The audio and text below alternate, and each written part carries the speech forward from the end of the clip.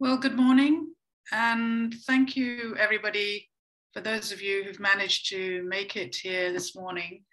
We're just waiting for a few more who've registered to come into the room. A few hiccups with storms in the UK and very slow internet access. So whilst we're waiting for the rest to come in, it's my pleasure this morning to welcome our speaker for this lecture, Agni Mochtar. I'd like to introduce her briefly, and then we'll get started. Thank you, Agni, for providing this abstract. It's been said frequently in the narratives of pre-modern Java that the Brantas River played a significant role in supporting the society living in its basin and to prosper from this. Not only did the river support agriculture by being the main source of irrigation, and it still does today, but it also provided an easy route for trade between the inland and coastal areas up to the early 19th century. This lecture will show how people in the Delta interacted with the river and the coastal environment to understand the maritime cultural landscape formed by such interactions, and by emphasizing the river's role as a continuation of the ocean. Historical and epigraphic studies have contributed to the discussion about the cultural dynamics in the Brantas River Delta, although incomprehensively, whereas archaeological research is almost absent. While the archaeologists have expressed interest in the Brantas River, the focus of their investigations have mainly been on terrestrial data from along the river's upper and midstream. This talk will review the studies previously conducted and describe the results of recent archaeological surveys and ethnographic study in the Brantas River Delta to interpret the maritime aspects of pre-modern society. Included in this interpretation are the ancient river system and the types of vessels used to navigate the river and the ocean. A little bit about Agni. She lives in Yogyakarta in Indonesia. She's a PhD candidate at the Department of Asia, Africa, and the Mediterranean at the University of Naples, Orientale. And she's a researcher at the Regional Agency for Archaeological Research in Yogyakarta Special Region. She received her bachelor's degree in archaeology from Universitas Gadjah Mada in Yogyakarta, and she continued her study with a Master of Maritime Archaeology at Flinders University in South Australia.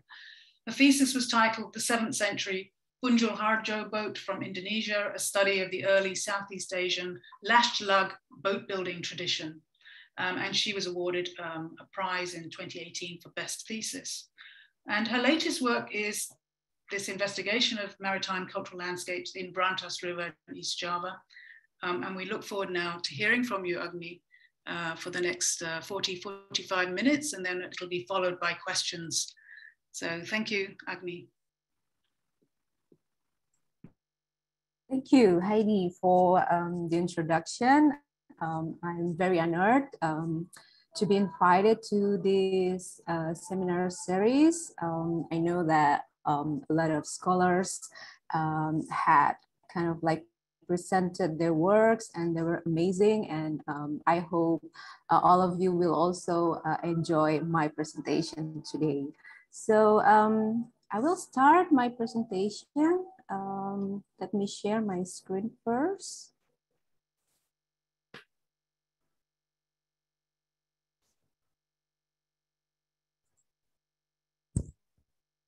Can you see it clearly? Yes, we can. Yeah, cool. Okay. Yes, so first of all, good morning, good afternoon, good evening, depends on wherever you're joining from. It is 6 p.m. in Yogyakarta right now, and luckily today is a good day, no raining, so hopefully there will be no trouble with the internet connections. So yeah, today I'm talking about the highway to prosperity, about the Brantas River Delta in pre-modern Java. As Heidi said before, I am a PhD student at the University of Naples, Orientale. I'm also a researcher working previously for the Ministry of Education and Culture, and we now move to the National Agency of Research and Innovation in Indonesia. So for this project, basically, I will kind of like talk about the maritime culture landscape studies on the Brantas River Delta.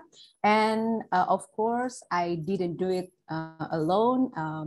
I was accompanied by excellent team who worked really hard on this project, and we try to kind of like understand the role of the Brantas River in the connectivity between the island and the coastal area in pre-modern Java. Overall, I will start with the introduction and then move on to background and talk quite a lot about the prevailing knowledge and so what we kind of like learn further from these projects, and then a few remarks to kind of like close this presentation. We start with the introduction. This is the map if you are not familiar with Indonesia. The Brantas River is on the East Java here, and the delta is around Surabaya and Pasuruan. So basically the red rectangle was our study area, and you might read, I will mention about the Solo River also a little bit, and because these two rivers are the two longest river in Java, so they have played as a key factors for the kind of cultural development since like the early century of this millennium. So the Brantas River Project or Brantas Maritime Project, it was initiated in 2019, so about 3 or 4 years ago. It was funded by the Ministry of Education and Culture. I was still in the Regional Agency for Archaeological Research in Daerah Istimewa Yogyakarta Province. And we did the first field work in 2019. Unfortunately, of course, we couldn't do it in the 2020 because of the pandemic, but we did a desk-based study, and then we able to kind of like do the second field work last year. But it might sound a bit like weird when I kind of like say the desk-based study. Of course, each field work was kind of like started with the desk-based study before we went to the field, but like it's just kind of like to show that we did the best we could during the pandemic when we couldn't go to the field. What we did for the project, so we did the terrestrial and underwater archaeological survey. The terrestrial survey was conducted along the riverbank on the two main branches of the Brantas River, named Kalimas or Gold River and Kaliporong or Porong River. And also we did side scan sonar survey, and we also did ethnographic study. We visited the shipyard, traditional shipyards, to kind of like see how the tradition, was it still kind of like continue until today or completely different with what people did in the past.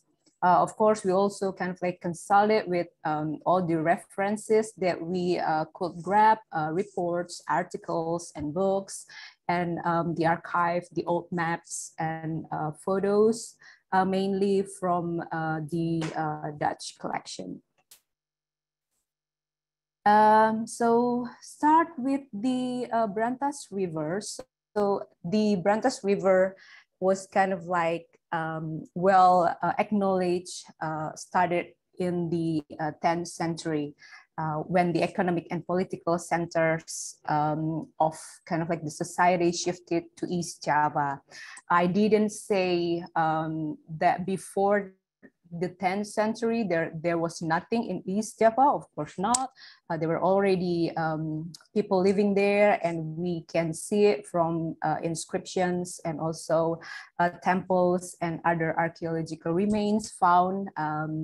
They kind of like provided us with evidence of settlements in East Java, but we can say from the historiography before that, like the main kingdoms in Java at the time prior to the 10th century were concentrated on the central Java, and then in the 10th century they kind of like moved to East Java. And one of the earliest archaeological proof, so to say, it's the Anjuk Ladang inscription. You can see the pictures over here. It tells us about the victory of the Mataram Kingdom king, who defeated the king from the Malay kingdom, and then the stone was kind of like erected to kind of like celebrate their victory. And like I said, by the time the two main rivers, the Solo River and the Brantas River, had been the key factor to flourishing trade and system. So I think one of the reasons why the kings move their kind of like political center to East Java is also to kind of like move closer to the already established trade system. And the trade system itself was flourished around the river system, either the Solo River and the Brantas River.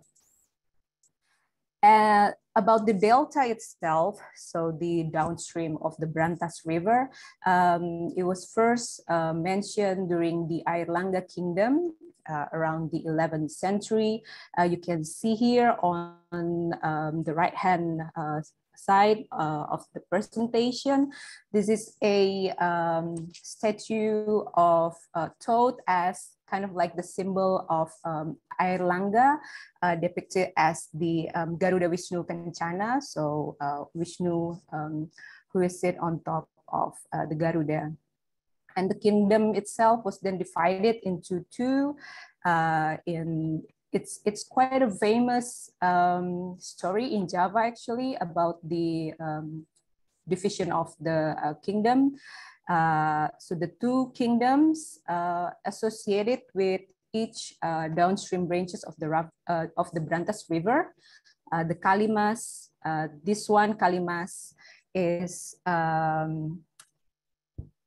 goes all the way to the north and ends in Surabaya, and for Kaliporong, it flows to the east to the Madura Strait. And so why did we decide to kind of like focusing only on the delta?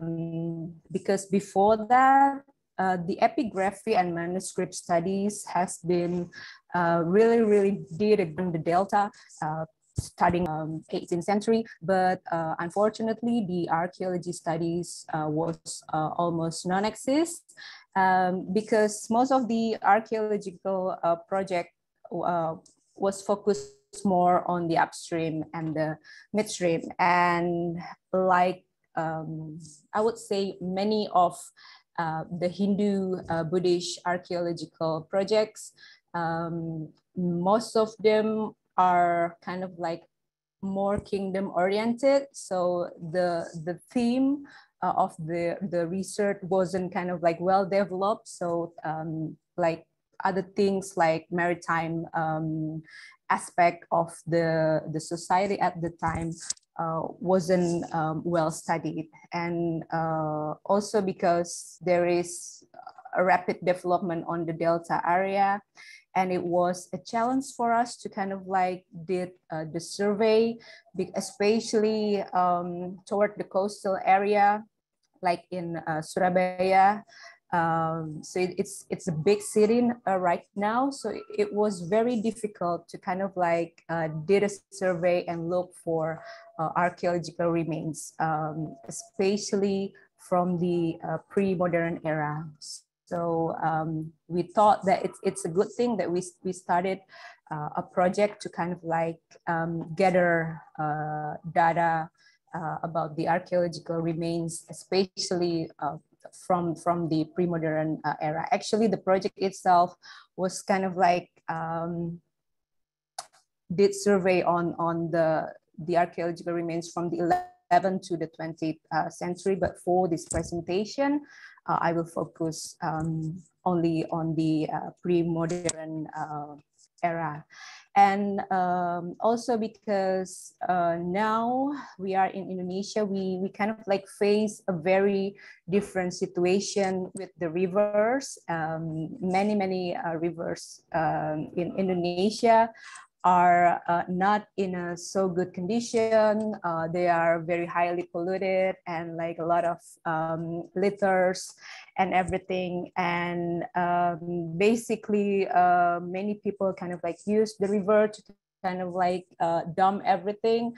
And it's really bad, and it's totally completely different with what happened in the past. And we really want to kind of like study about you know, the kind of like the shifting, what happened in the past that kind of like changed how people see the river drastically. And about the prevailing knowledge, of course, even though the archaeological studies were still scarcely done in this area, like I said, the epigraphy and also the manuscript studies did a really good projects about this. And the people in Java, especially here, are very familiar with what happened in the past, at least from those two studies. And here you can see on the screen, it is some kind of like the dioramas or models made in the 1970s about the building of a dam in the river to kind of like solve the problem of the flooding. So it is a very famous stories, and I will talk a bit more later. But we start about what so far has been done in the river, Brantas River Delta, sorry. So one of the famous topics is about the riverine harbors. One of the inscription is called the Canggu inscription. You can see here from the 14th century, also known as the ferry chapter. It has been studied quite intensively. And in the inscription, it was mentioned about the harbors or ports along the Brantas River and also the Solo River. But for today, I will also only focus for the ones on the Brantas River. Here I put the name of the villages where the harbors were given the kind of like a grant from the king not to pay the tax, because they kind of like contributed significantly on the economic activities at the time. So it was very interesting because people and scholars did a lot of research on this topic and kind of like discuss a lot, and some of them start to look for where the modern location of this harbor. So they kind of like look for the toponyms, so the places that still have the same name with the one mentioned in the inscription, and they did a survey and looked for other proof, other evidence, like archaeological remains, and kind of like build like a interpretation of where the harbors and the ports were in the 14th century. And this is kind of like the early scholarly work about that kind of investigation that I mentioned. So this is Kallenfels. He was a Dutch officer assigned to work in Java at the time, or also in other parts of Indonesia actually. So in the late 19th centuries, he kind of like survey and travel along the Brantas River on the delta, and kind of like look for evidence of the old harbors. But I think he was mainly kind of like use the inscriptions as the basic of his investigation, and look for the similarity in names. It's unfortunately still in black and white, so but I will kind of like try to show you here. So the darkened spots are the places that he thought was the location of the old harbor and ports. So from here, and you can see the modern, I mean, at the time in the late 19th century, the river was here. This is the modern stream, but Kallenfels kind of like noticed that all the places of the harbor were a bit southern of the current stream, a bit over here. So he kind of like he made hypothetical stream, so to say. So for example, like this, the modern kind of like where the river was divided is here, but he argued that in the past, or at least in the 11th centuries, the branches should be kind of like divide over here, and so this is his hypothetical lines. And the modern lines was over here. So we can see that there was quite a significant changes of the river stream. And also this one is a bit overlooked many times, in my opinion, about the watercraft use on the river and on the nearby ocean. But there is a work by Christie in 1982. One of the inscriptions that she studied was the Dimanasrama inscription from the 11th century. And in that inscription, it was mentioned over 40 types of vessels. So the vessels were seagoing and also the riverine boats and ships, which is magnificent, I think. And most of them were named after their function. So the inscription mentioned different types of vessel for different fishes they catch, and also different tools they use when they did the fishing, and also whether it was for the river stream or for seagoing vessels. So it was a very extensive collection, I guess, so about the boats and the ship. But unfortunately, the inscription itself only mentioned the names of the type of vessels. It didn't mention anything about like the components of the boats or the ship. So it was really hard to kind of like interpret how the boats and the ship look like in the past. And also, so this is like an upgrade from the inscriptions. Here you can say from the book describing the first fleet of Cornelis de Houtman to Java, and in the 16th century.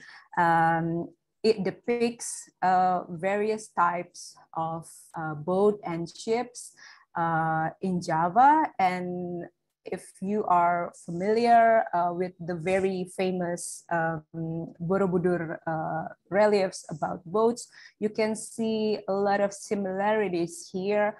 For example, like the rectangle sails, and also the mast over here. Of course, we couldn't see like the inside constructions of the hull, but a lot of features that we can see here are similar to the one in Borobudur relief, which is dated from the 9th century. And this is from the 16th century. So it was amazing to kind of like see how these kind of like features survive for like quite a long time. And this is also another very famous topic when we are talking about the Brantas River Delta. It's about the water management. This is like, I think it's the most famous inscription from the Delta. It's called the Kamalagi.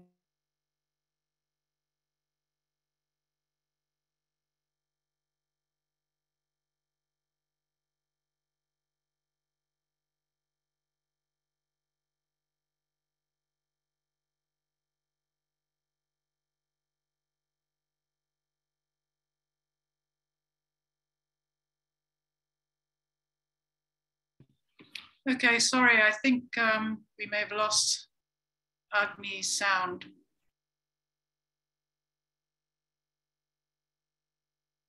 Let's just wait a moment for her to come back in.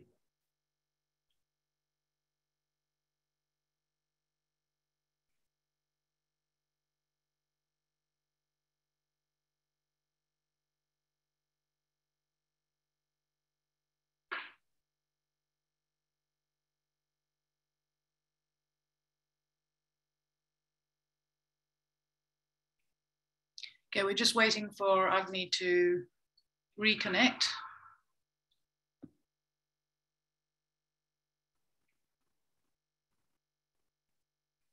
Hi, Agni. If you can reconnect, could you kindly turn your video off? That might help the reception. Yeah, sorry, Heidi. Yeah, Okay. I lost my internet connection. Let me start again. Sure, just try and share your... Where did you lose me? The Kamalagan inscription. This one? Can you see? That's it. That's it. Okay. Thanks. Okay, cool. Turn your video off. Thanks. Yeah. All right. Okay. Sorry, everyone. The internet connection was really bad. So yeah, I'll start again with the Kamalagian inscription. It is one of the, well, I think it's like the most famous inscription from the Delta. It was dated from the 11th century. It's also known as the Kalagan inscription. It's mainly talking about the building of a dam to control the flood. But as you can see here, it's quite a big stone, and it has a lot of lines. So it tells a lot of stories about the Delta, the communities around the Delta around the 11th century. it mentioned about how people was devastated because their paddy field were flooded by the river. So they kind of like asked the king, the Airlangga king, to kind of like, what should we do with this problem? And so the king decided to kind of like build a dam to kind of like control the flood. Until now, there's still a lot of debate about the location of the dam itself, because until now we couldn't find the like the structure, the actual archaeological remains of that structure. So it is still very interesting debate and discussion around this topic. But also I put like a short chapter from the inscription. It is written in a Kawi script in Old Javanese language. So the language itself is already extinct. So you don't have to kind of like worry if you don't understand whatever it says here. But more or less, it said that after they finish the building of the dam, everyone were so happy, and people coming from faraway places on boats to kind of like sail their boats to the upstream of the river, and they kind of like gathered in one of the harbor called Hujung Galuh to kind of like do the trade, and they collect many stuff, and it was amazing to kind of like see how it was actually written that people were using the river itself to kind of like as the transportation road. Sorry.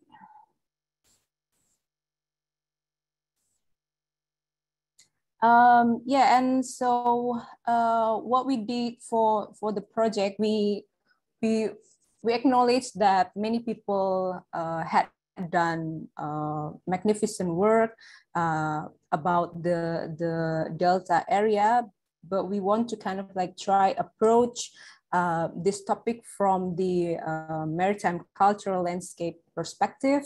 And so we try to kind of like collect all the data and all the research result that has been done previously, and we try to kind of like add what we found during the fieldwork, also what we found during the literature review. So the first thing, and also the main thing that we did was we revisit the road. So we kind of like visit nearly 200 places, 200 sites, and we collected all the coordinates and kind of like put it together. You can see here on the map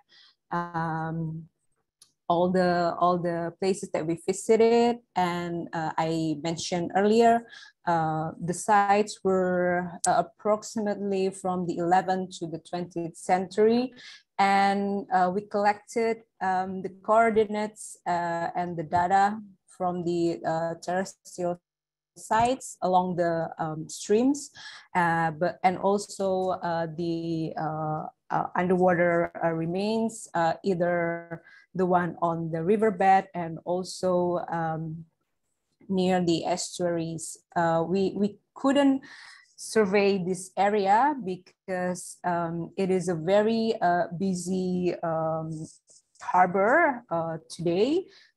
It's in Surabaya, so it was impossible for us to kind of like, dive or even did the side scan sonar there. And after that, after we kind of like plot all the coordinates, of the sites, and we overlay a lot of maps actually. So we overlaid the maps made by Kallenfeld. I showed earlier about his interpretations of the location of the harbors, and we also studied a lot of inscriptions to kind of like add toponyms, places mentioned in the inscription.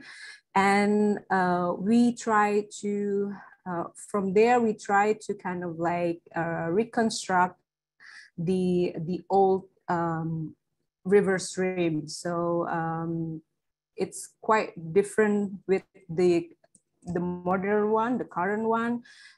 So here on the map, the blue lines are the current streams. You can see over here the two main branches of the river. I mentioned before, this one is Kalimas, go up north to Surabaya, and this one is Kaliporong, goes eastward to Madura Strait. And the yellow line over here is the what we interpret as the old stream. So we didn't say that what we see today is like completely new stream, but because it's a delta and the river is kind of like, you know, very active and a lot of like small streams. So it was possible to kind of like the main stream was kind of like changes along the centuries. And from what we gathered on the field here, I think there's one big issue that we want to kind of like address, because previously the scholars proposed that there was only like one main river stream. So they thought that the harbors and the ports were kind of like reflecting the mainstream of the river in the past. So there's only like one line. But from what we learned on the field, we argue that since in the past there were kind of like some, like a few streams, so there was not the only stream used as transportation route at the time, because you can see over here, Kallenfeld in his map kind of like draw these dots, because he couldn't find any like old stream over here, and we thought, well, there was none. There was none since the past. So this one over here belonged to the small stream over here, and so we were talking about like several routes of river stream used as transportation ways at the time. And so also what we did during the field work that has not been done before. So we kind of like look for archaeological remains from underwater, either the riverbed and also from the seabed. So for the riverbed, we only did the side scan sonar on the Kaliporong, so the one goes eastward, because that's the only possible river that we can do this, because the other one, the one goes up north to Surabaya. It is a very kind of like crowded area, and there are a lot of bridges and a lot of water controlling structures. So we couldn't really kind of like maneuver the boats to kind of like do the side scan sonar. So Fortunately, the side scan sonar detected at least 3 possible shipwrecks on the riverbed and 4 possible shipwrecks on the Madura Strait, but we couldn't dive the river because it was like highly polluted. I couldn't kind of like ask the diving team to dive the water because like it was so too dangerous to kind of like do that. And the one over here on the right hand side was very close to the estuaries. The team dived there, and it was a wooden ship, but we haven't done like more research on it, so we can't kind of like tell you like the date, the age of the ships and everything, but it's a start, and we are looking to kind of like do a further research on this area. And we also kind of like did the ethnographic studies to understand the living traditions, the maritime traditions survive from the past until now. So we visited the traditional shipyard or boat yards, and we learned that people there are still making or building their boats using the shell-first construction technique and dowels and trenails as primary fastening. They don't use sails anymore right now because they already using the engines to power their boats and ships. So there is kind of like the lack of the data we couldn't find, but we learned so much from our survey there.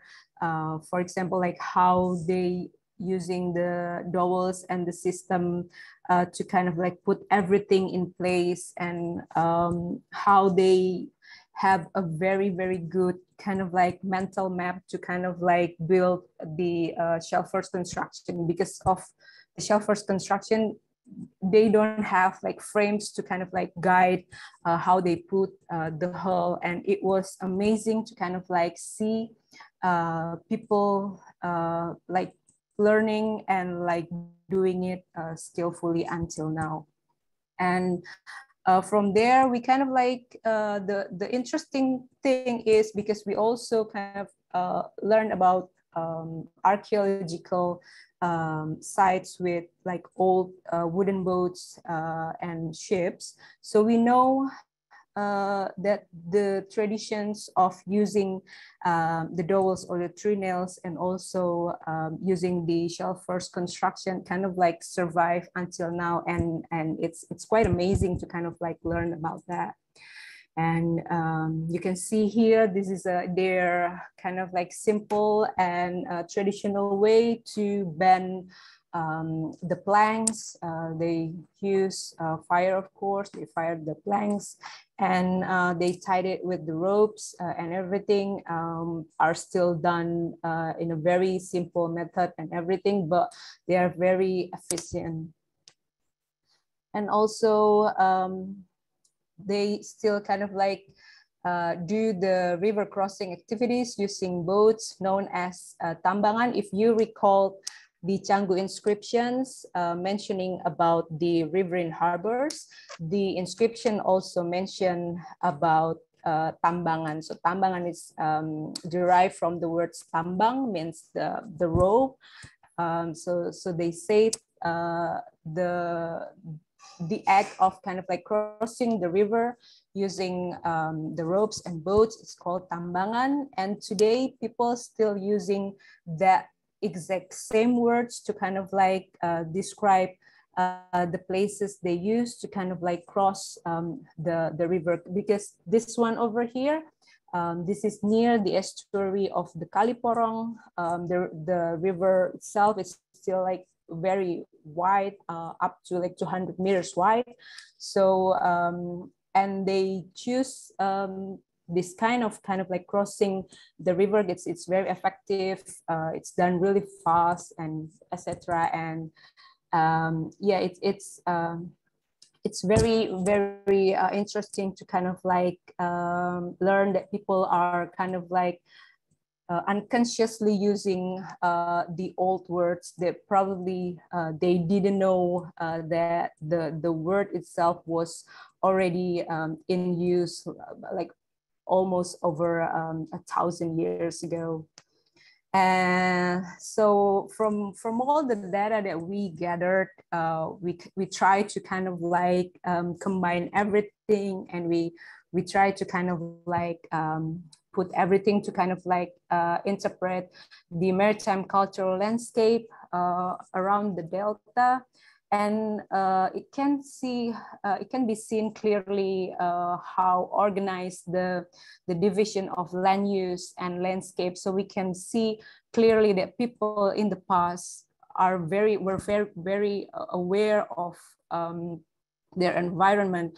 So I think I should go back a bit to the map, so it'll be easier. Like over here. So the orange like dots over here are like a very crowded settlements, and it thought that this is near the fishing harbors. So all the ships and boats used by fishermen were gathered here, and people who are coming to kind of like do the trading. All the passengers went like a bit further.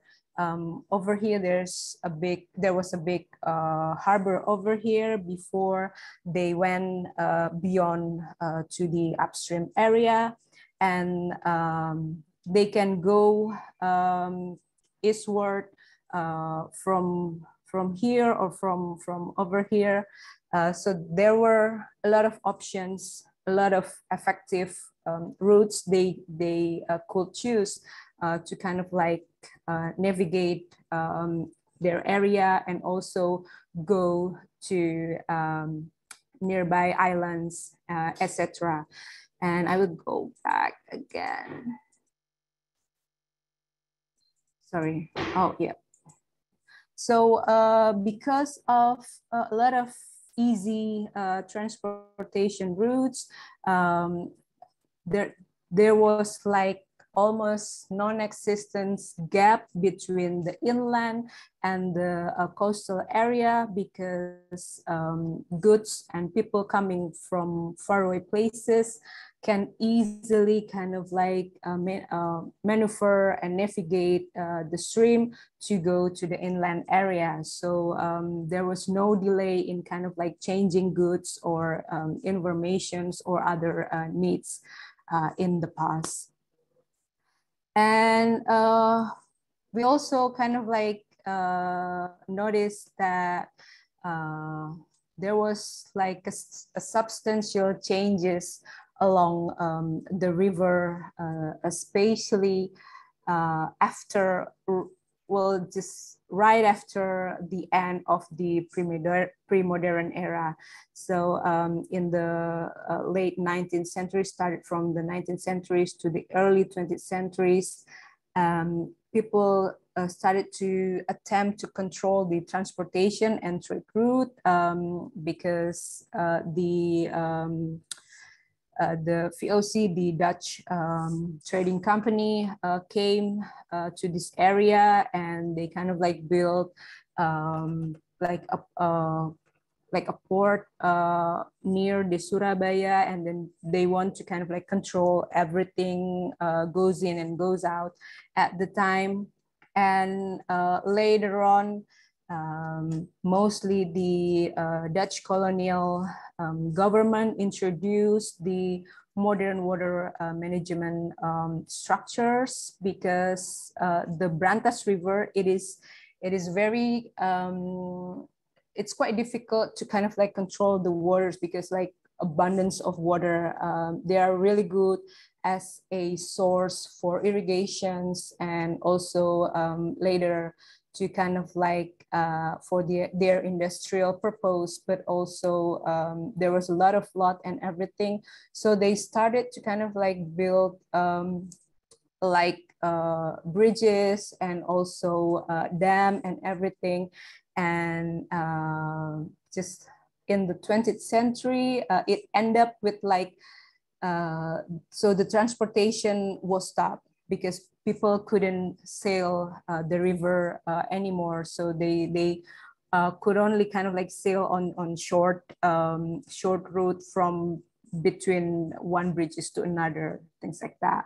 And of course, if you're familiar with the Kulturstelsel introduced by the Dutch colonial government. So the river was kind of like manipulated to serve the industrial purpose, especially the delta was very famous of their sugar factories.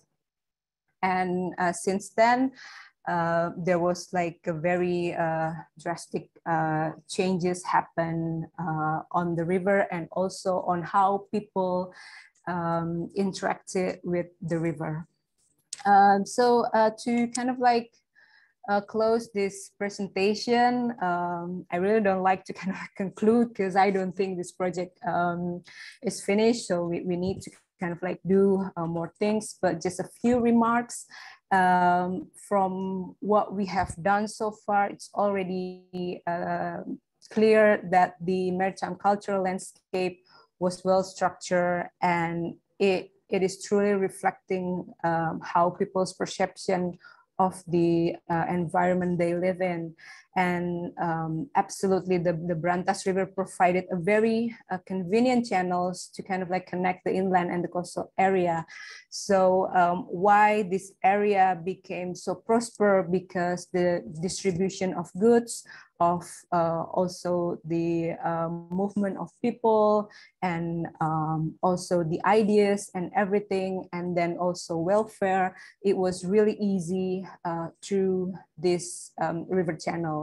And the system was well maintained during the pre-modern period, but later drastically changed in the 19th to the 20th century. And of course, like I said, I didn't work alone. Thanks to the Maritime Brantas project team, who worked really, really hard on this project, and also local government institution that we work with, and also the Cultural Preservation Office in East Java. And special thanks to the traditional boat builders in Pasuruan for sharing their knowledge about the boat building and everything. And also 3 organizations, our partner, every time we went to the field work for this project. And that's it from me. Thank you. Terima kasih. Grazie. If you want to kind of like have a chat, or you want to discuss everything, and especially I am very, very willing to kind of like, you know, get all the critics or you know, inputs and everything to kind of like better this project. Please do not hesitate to kind of like contact me on this email.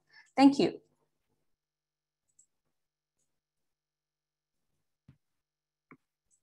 Thank you very much, Agni, for that fascinating and really comprehensive also survey of what's been done to date.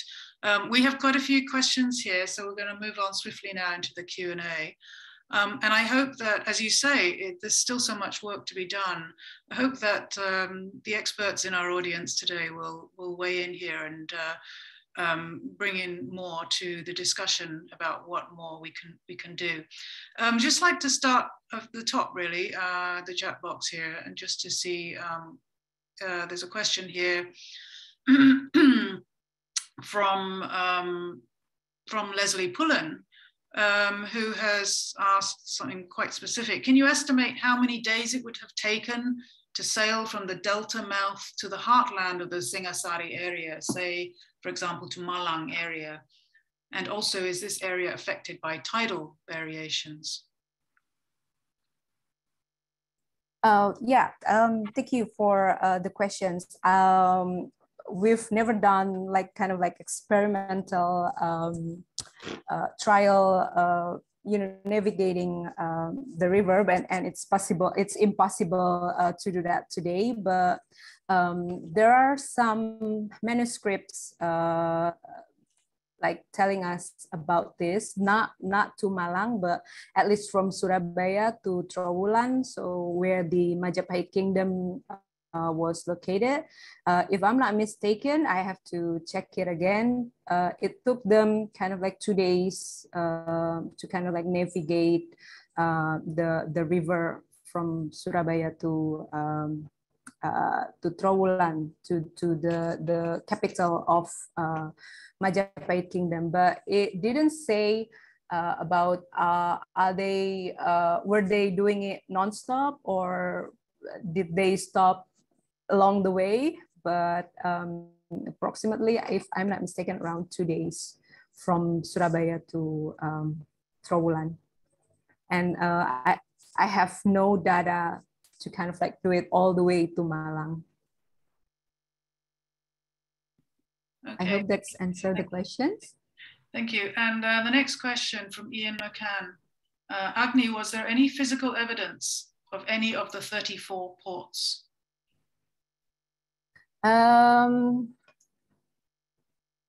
Like the port itself, there is not from the 34 so far. We couldn't found it, but there is like one site that we want to investigate more.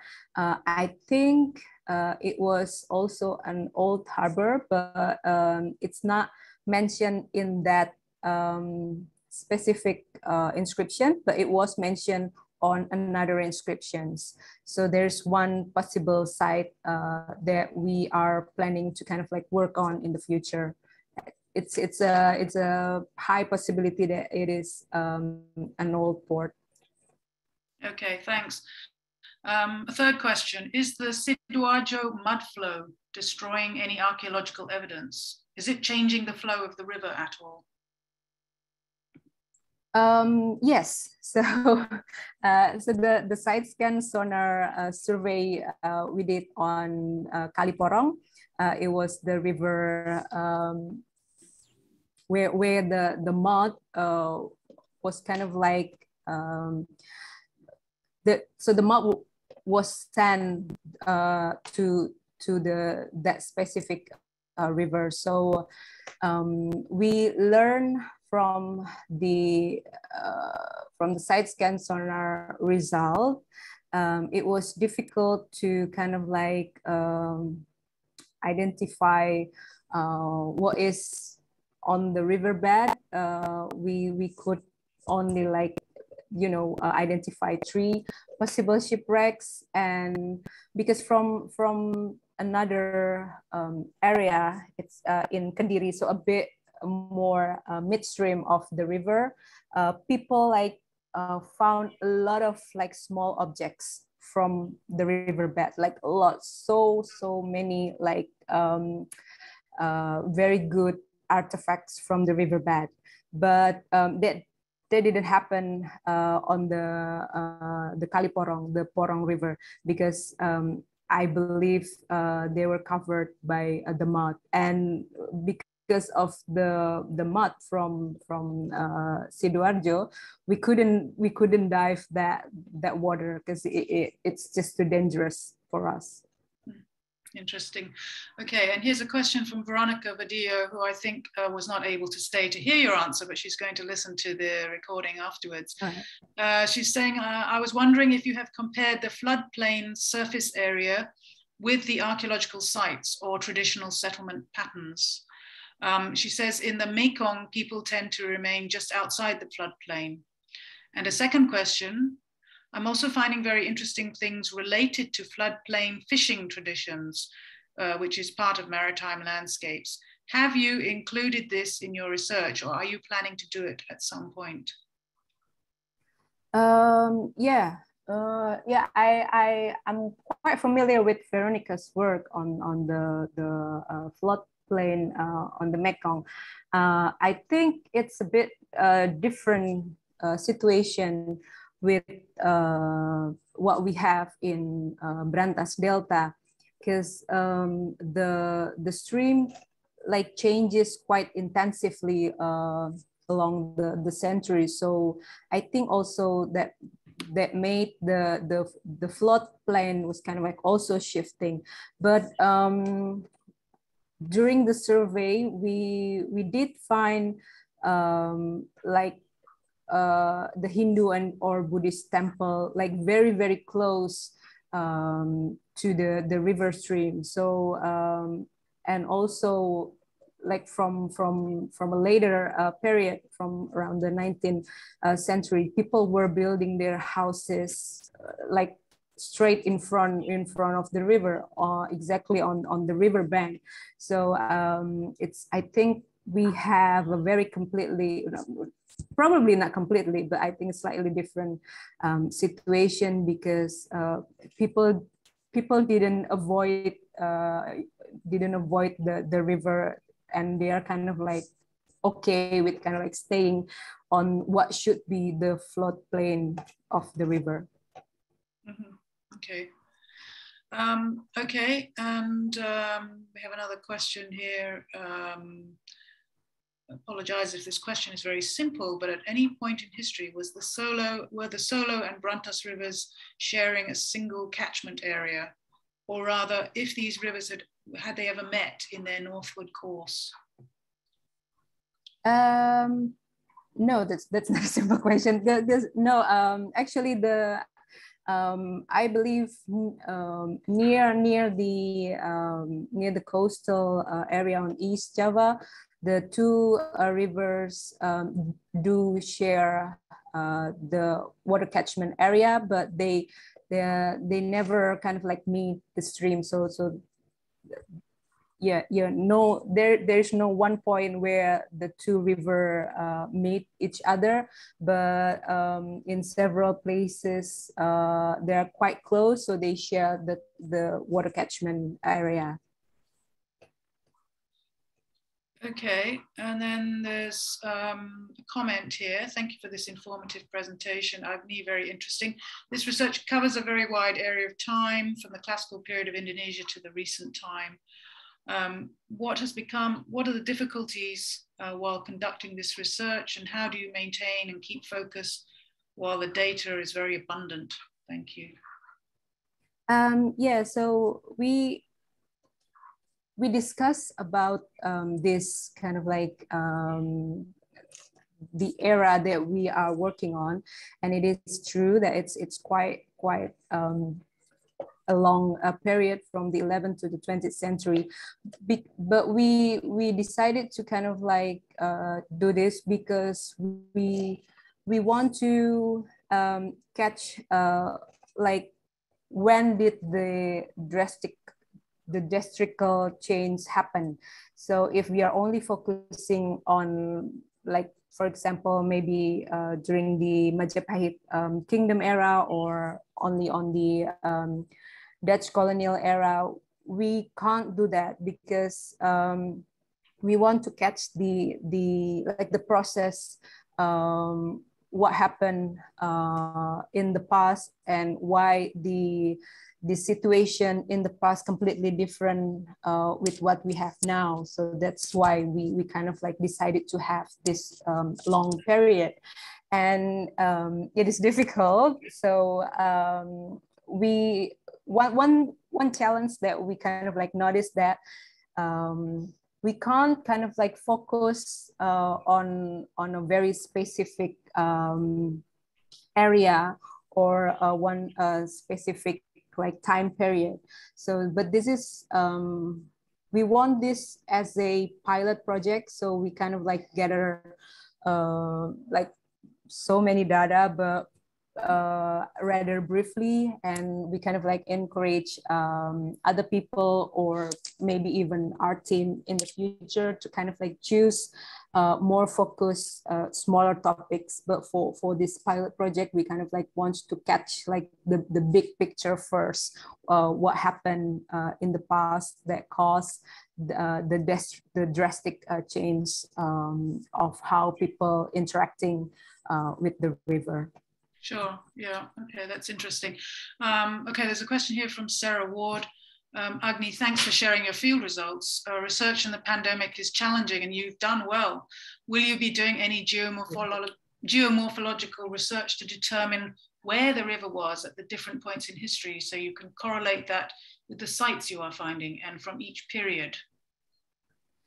Yes, definitely, Sarah. Thank you very much. That's also one of the plans that we are want to work on in the future, because we kind of like acknowledge that like well, our dream is to kind of like to date where the possible changes of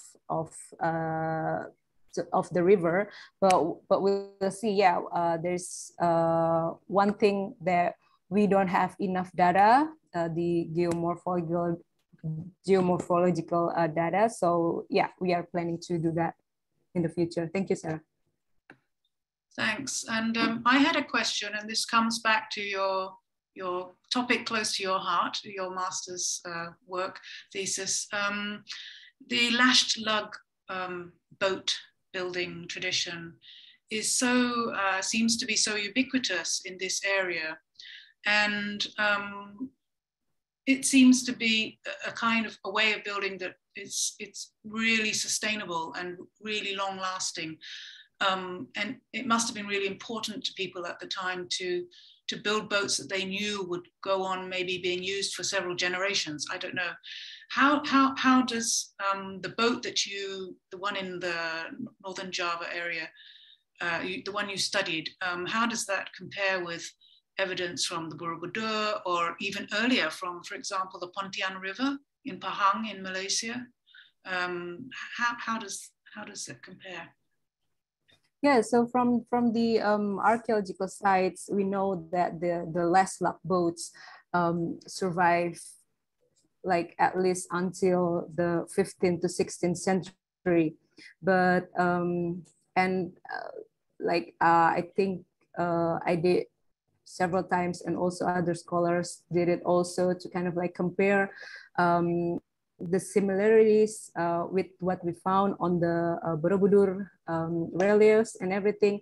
Of course, the last luck is like one of the main character is like inside the hull, and from other types of evidence like depiction or a relief, we can't see the inside of the hull. So that's the main challenge. But we do kind of like find similarities in features that we can observe. So there's we kind of like quite certain that they kind of like share I think a lot of similarities. But if I mention in the Delta area itself, until now we haven't found any archaeological remains in terms of boat remains. But there's a shipwreck. We don't know. We should kind of like go diving again on the shipwreck we found on the Madura Strait. Let's see. But yeah, it's like you say, it's amazing that kind of like the Borobudur reliefs are quite similar with the picture I showed earlier from the 16th century. So we know that people kind of like using the same tradition for quite a long time. And I think there's a high possibility that the boats depicted either on the Borobudur reliefs or on the depiction from the later period were built using the last luck technique. Mm-hmm. And is there any correlation with the shell first technique you mentioned earlier? Yeah. So the last luck boats were built using the shell first technique. So it's amazing to see that people still building the boat using that technique. So the one we visited, the shipyards we visited near the delta in Pasuruan, they don't use leslak anymore, but they still building it with the shell first construction. So some features are still maintained, but some others are completely gone. Yeah, and do you think this kind of technique is particularly suited to these kinds of conditions, these riverine delta kind of sailing conditions? Is there any? Yeah.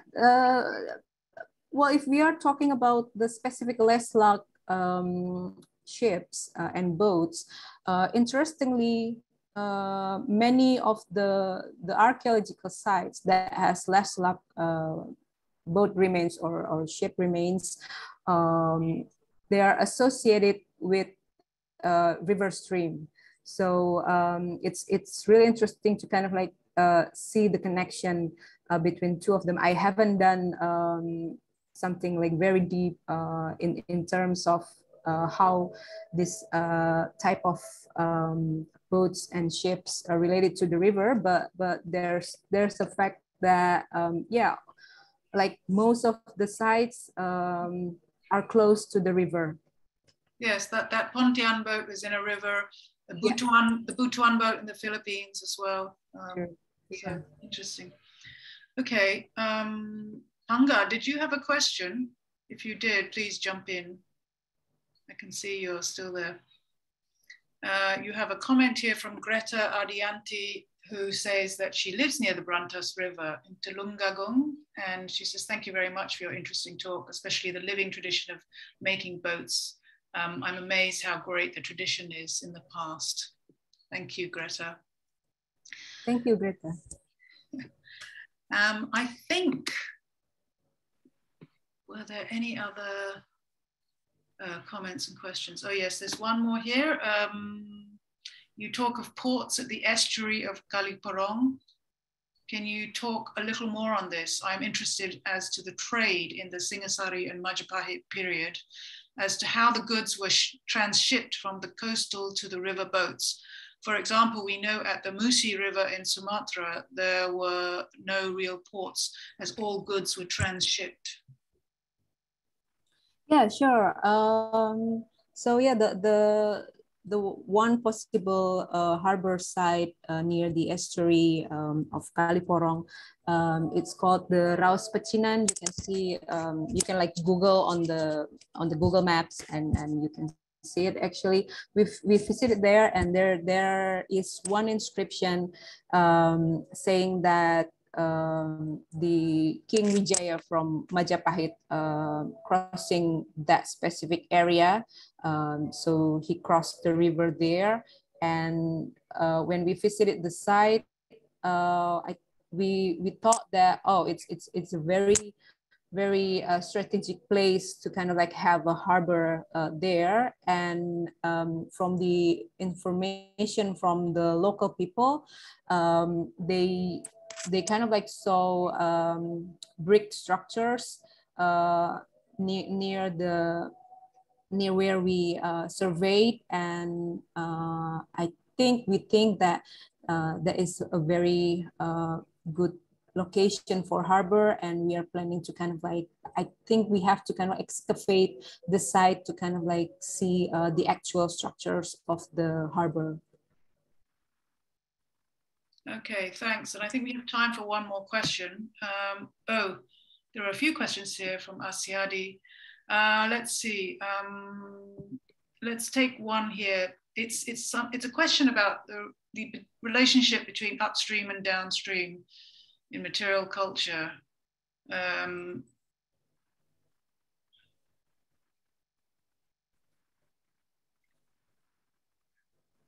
Okay, I'm trying to understand what the question is about, actually, because there are sort of like 4 parts to this. The reference to theory by Miriam Stark about river civilizations. What kinds of rivers influence material culture in the pre-modern period? If there was I presume that means downstream control, the transportation in the Brantas River. How about what kind of upstream control did they have? Do you understand this question about downstream and upstream? I'm reading it on the chat. Yeah, so from my gather from the questions, because our main survey area is on the downstream, the delta. So a lot of the answer I will give will kind of like mostly downstream oriented answer. Like you say here, if the down control transportation in the Brantas River, yep, of course, like the most strategic kind of like first step to control the transportation is kind of like controlling the coastal area. So the first stop of people coming and also the last stop of people going from the inland. So it's a very, very understandable strategy to kind of like control the downstream of the river if someone wants to kind of like see what happened there, because